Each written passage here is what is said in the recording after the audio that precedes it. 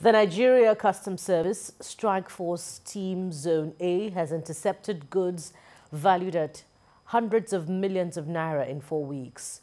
The Strike Force team says through its intervention, more than 350 million naira was generated from demand notices.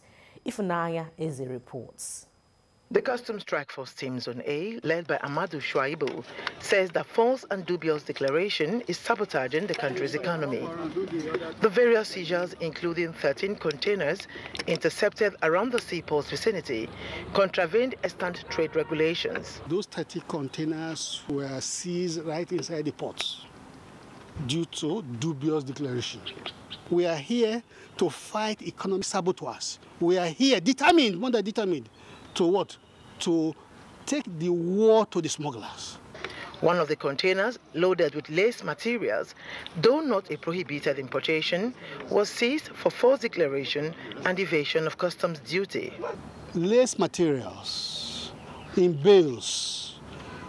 And the DPV value of this is over 34 million, as enumerated, as is pasted here. So if they had declared lace materials, they will have, how they call it, it will be better for them, so that they pay duty and go scotch-free.